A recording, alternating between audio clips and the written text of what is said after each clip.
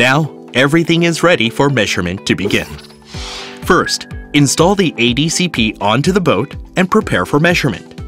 The water level observer has to record the starting water level. Next, check the distance from starting edge. It's useful to set the edge distances on both sides of the river during a test run across the river before you take measurements. At least 2 cells should be collected at both edges.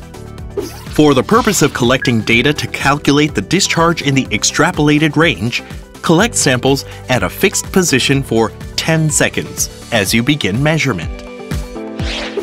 Begin measurement while maintaining the boat speed at 50% or lower than the velocity. One thing you have to keep in mind here is that, unlike other measurement methods, the results in quality may differ according to the proficiency of the boat operator. While taking transect measurements, situations such as deviation from the course may occur depending on the velocity. If you change the course by force, the course may become a U-shape.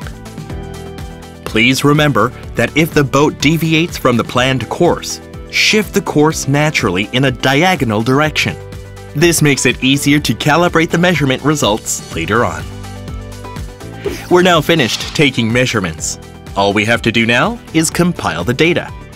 The raw data of the measurement taken by the M9 is stored in the sensor's internal memory. When the measurement is finished, you need to download the data onto the computer.